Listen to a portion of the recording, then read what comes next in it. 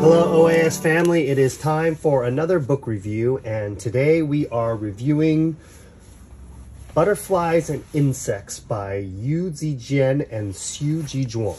So before we get into the details of the book, I want to talk about some general statistics. The book is a very popular size. It is about 8.25 inches wide by 11.75 inches high.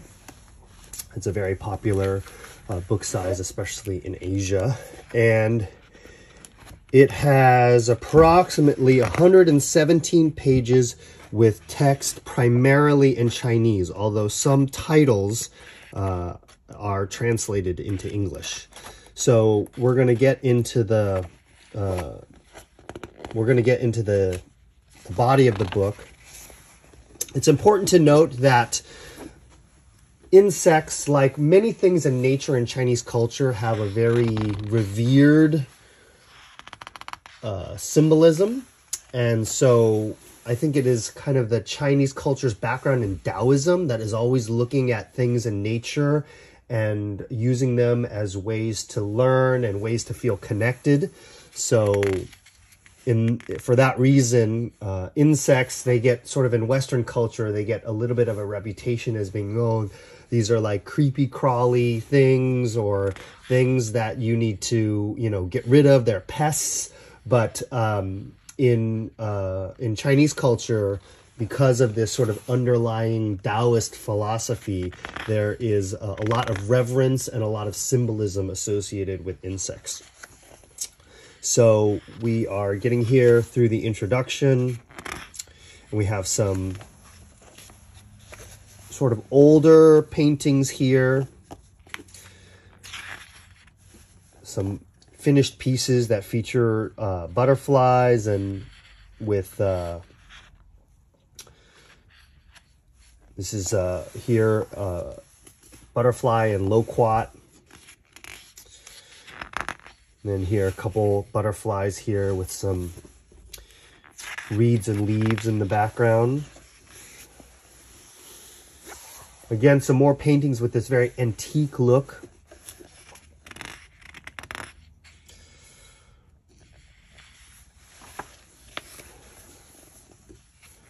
So opening nice with sort of a gallery of these finished compositions. And most of these paintings are in the gongbi style, or the Chinese fine line style. So you can see that is quite common for expressing insects, is to use the gongbi style because you have more detail accessible to you through that style. But we do have some spontaneous styles. Just as I say that, we are entering into a couple finished compositions that are done in this more boneless or free or spontaneous or Hsiu style. So you can see these largely ink pieces here. This one with the adorable chrysanthemum with a sort of rooster looking up at some flying insects, butterflies.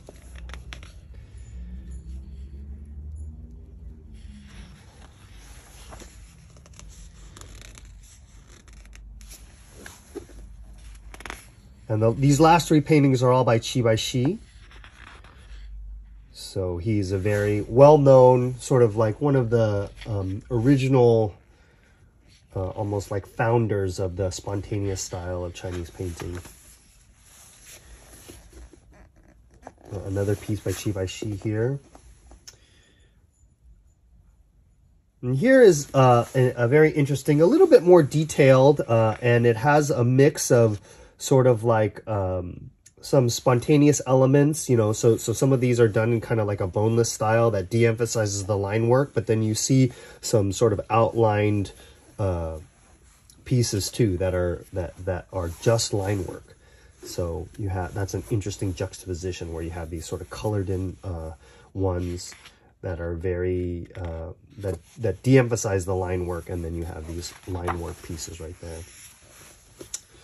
So more finished compositions here, showcasing peony and butterflies. All of these, the last paintings are by Wang Suitao. And then this is a rose.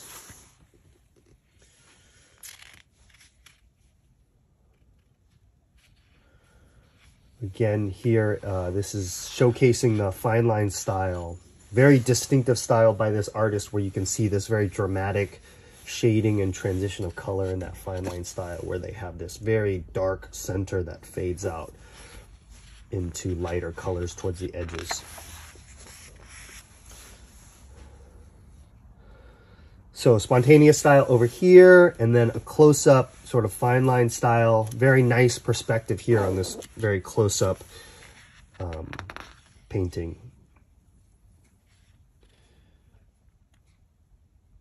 This is also sort of touted as a spontaneous style, but you can see here there is a choice to do do some line work here, some emphasizing some outlines, even in the spontaneous style here.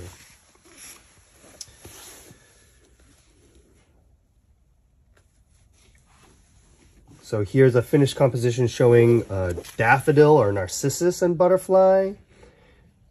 And then 5 different butterflies over here in the more elaborate or fine line style.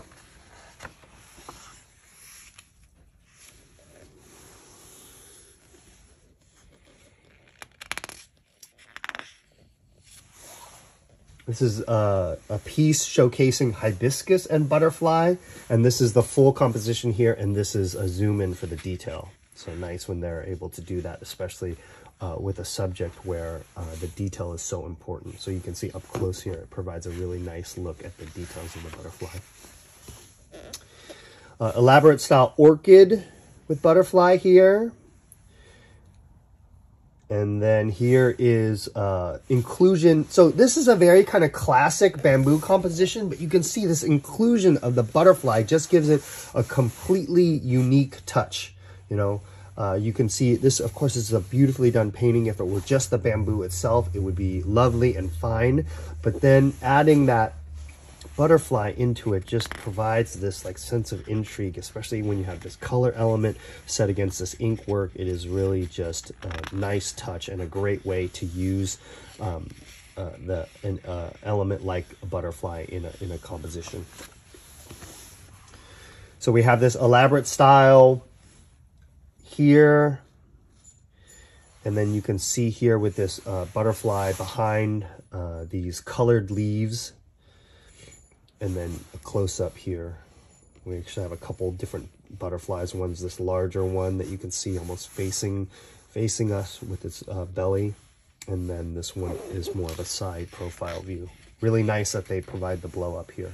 And then right next to here, the final composition. So peonies on the left, and then again, daffodils or narcissus on the right. Really nice examples here, again, of like an element that's sort of monochromatic as a background with a feature in full color.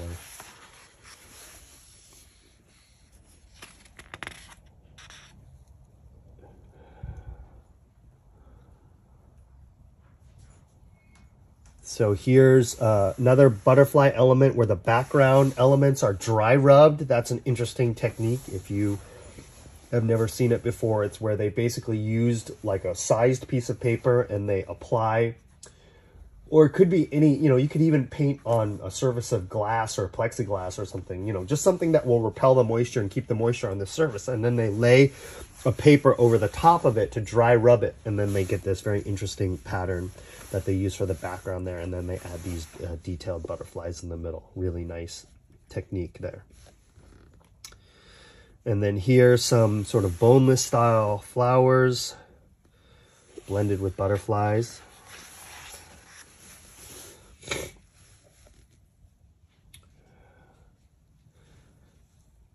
So a couple compositions where we're focusing on just the butterflies themselves, set amidst this rose that also has a butterfly, white butterfly in the background. This is a time where we're seeing the use of white against this sort of natural colored paper, which provides a nice accent.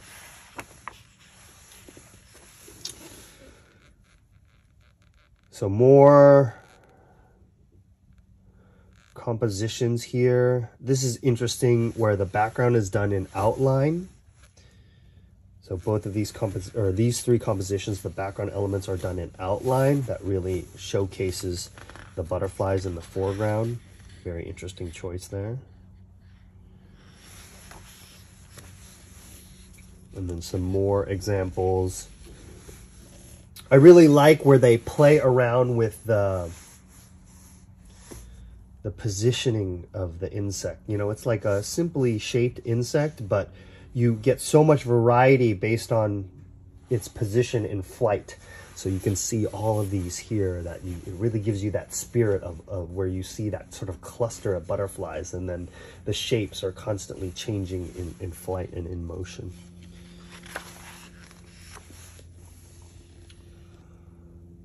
So really nice, elaborate style here, spontaneous style here. So this is very interesting where they combine a much sort of finer, more outlined approach for the butterflies, and then use the more free approach for these, I believe they're iris in the background. Couple pages where they show close-up of different types of butterflies. So nice, you can see the detail here of each one as they show it just isolated, and kind of a zoom in, and a lot of different variety of positions and wing patterns.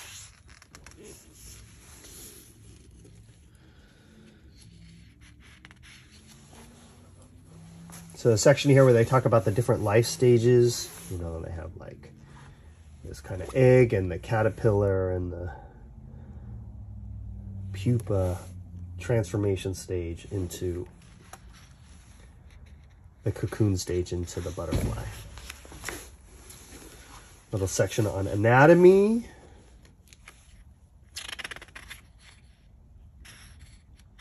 So some photographs here accompanying that little section.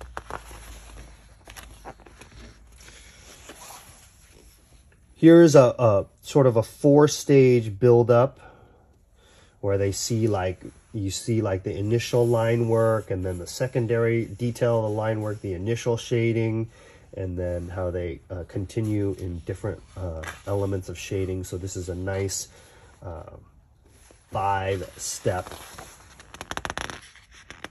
build up here in this fine line or gongbi style. So now you can see it applied in color.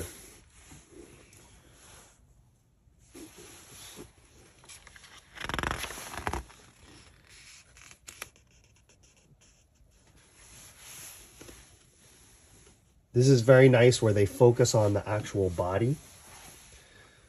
So you can see that the wings are left in outline, and then they really show you how they build the detail in the body of the insect here.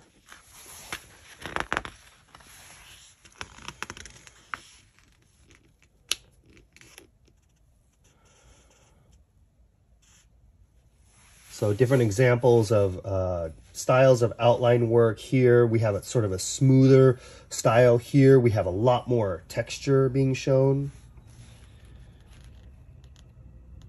And then you can see here it's like the colored, shaded in versions of the line work here that's on the left. Once again, we have line work and shading. And then this is like 4 stages here. So we have the line work, and then we have the initial shading, and then we have the second stage of shading, and then the final stage here.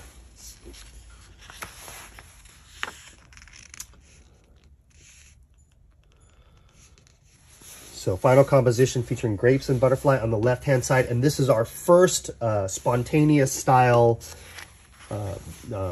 sequential buildup. So now you can see in this looser, more spontaneous style, how they make the shapes here, and then they can add some structure with the details and the line work until we get the final finished composition here. So you can really see here how it comes together, and you can see how these are these classic strokes. We're having an office hours coming up where we're talking about like basically how it's the same calligraphy strokes that are being used for all of these different subjects and the spontaneous style of painting. And you can see here where we're starting with just these sort of like petal strokes. This could easily be a flower, but it's actually a butterfly.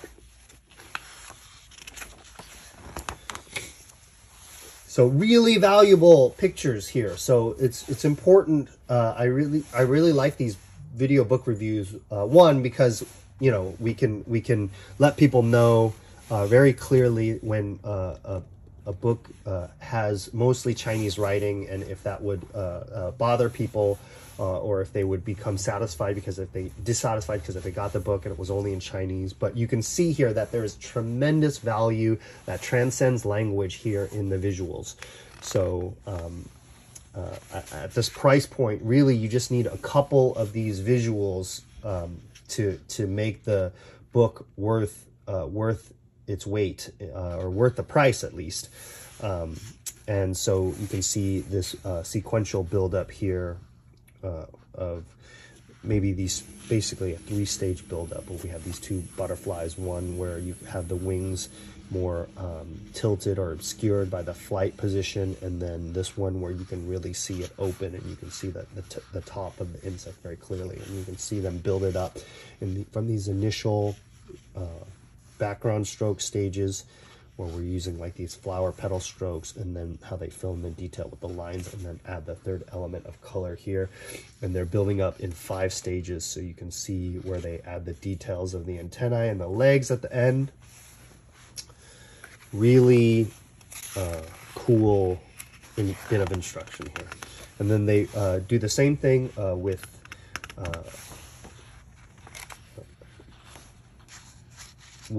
largely ink piece. So you can see here, this is like pretty similar to the last one, and you can see how different it looks when you just vary the shades. And so that is kind of like why we like flower painting too. It's like once you learn the strokes, because of the variety that exists in nature and just the natural patterns, it's almost like endless, then you can produce a lot of different colors and patterns.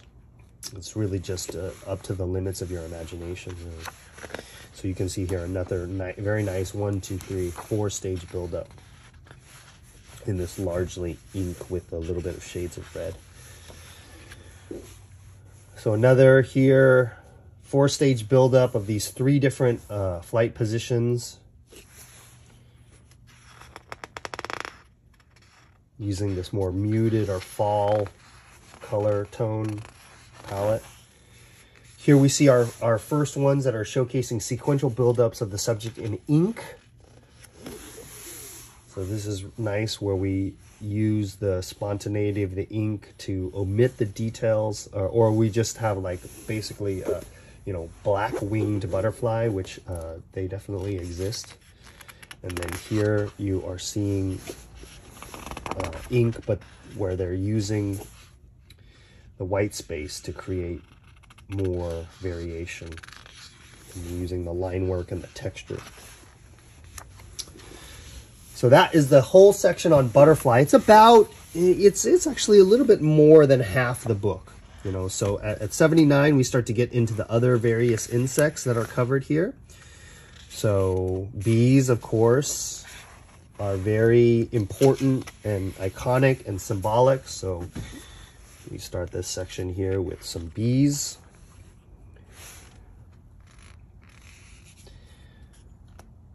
Different postures for bees here. It's also interesting, like, you know, different, like, I think that's like one of the first things that I noticed when I took trips to Asia is like the insects there, because a lot of the places there that you visit are tropical, and so you get a lot of biodiversity in the animal life there, and just amazing like insects, and they make crazy sounds, and they have beautiful striking colors. So it's really cool. You know, this is a nice subject to examine another culture and another part of the world. So here's some more bees set in the context of final compositions. Here in this elaborate fine line style. where we have peony on one side and then morning glory on the other side. So here are dragonflies, also very symbolic, lucky, symbol of luck in Chinese culture. And also very interesting patterns here. Here's some technique where they're showing wing translucency. So you can see here how they do that shading so that to depict the translucency of the wings there. It's really nice. And then here are some looser renditions where you can see just if you want to render it a little bit more abstractly or just depict the idea of it. You know, you have these varying levels of detail from, you know, fairly nice levels of detail to very abstract, but you can see that they all do a fairly good job of saying, hey, this is a dragonfly. So a few more in the elaborate style. Here, more monochromatic, ink dominant. Here, incorporating a little bit more color.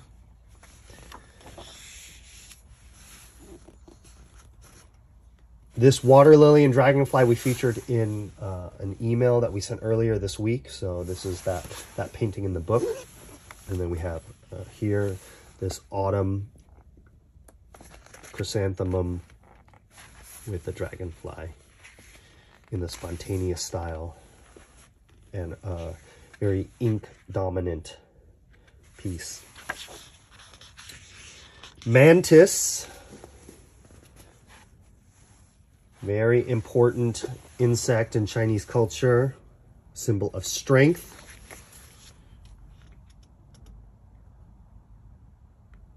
And there's a martial arts style that models, there's a style of Kung Fu that models its movement after the mantis.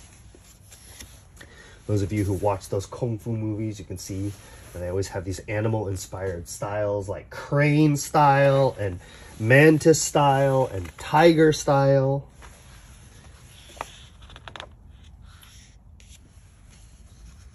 So here are more detailed renditions on the left side in the more elaborate style. And then over here we have looser styles, varying levels of details from these outlines that can be quite detailed and then into these more shaded things where we get less detail.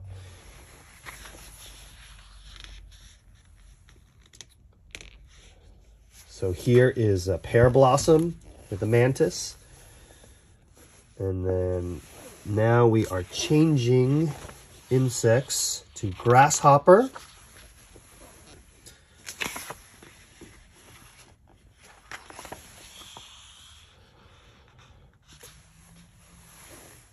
So we can see here different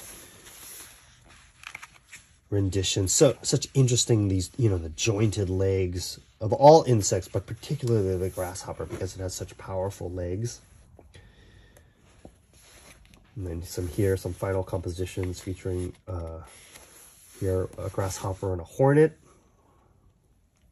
with some grapes.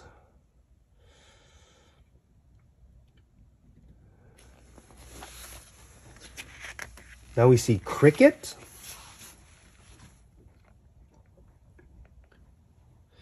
Nice details in here where you can see how they render these little details of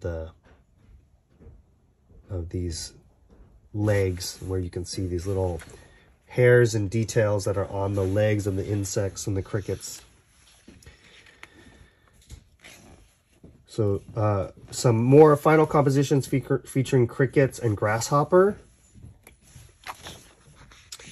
And then finally we finished with cicada. So really a lot of the most iconic insects covered here, particularly the ones that are important for Asian culture.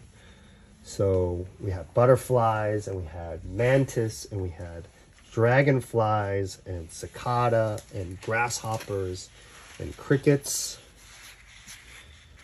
Oh, and then beetle, yes. So closing the book with beetles. And then here's another simple, very simple, spontaneous style build up, four stages of a dragonfly. Very nice, simple willow with a beetle here. Really easy composition to play around with, and you can see like these jointed strokes that they use for the antenna of the beetle. Really lovely accent to a very simple painting. And then green mantis built up in 4 stages here. And then a couple final compositions featuring mantis. So that's it. It's Butterfly and Insects by Gi-jwung and Gi-jwung. So if you are interested in this book, you can purchase it on our website at orientalartsupply.com. And we thank you for listening, and we appreciate you watching our video book reviews. Make sure you like and subscribe for more content like this, and leave us a comment if you have any suggestions or would like to request any more book reviews or books on different subjects.